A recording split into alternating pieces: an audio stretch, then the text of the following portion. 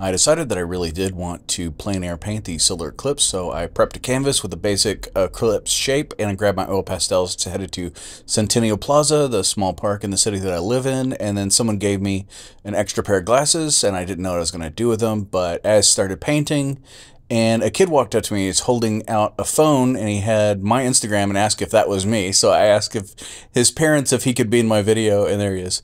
Then it started getting pretty dark outside. It was pretty cool. Then you could see the moon kind of moving in front of the sun. I saw this guy who didn't have any glasses, and I gave him my extra pair, and his name was Alf. He was really cool. He sat with us, enjoyed the celestial event, and I told him that the next solar eclipse was going to be in 157 years, and he told me that he was not going to hang around that long.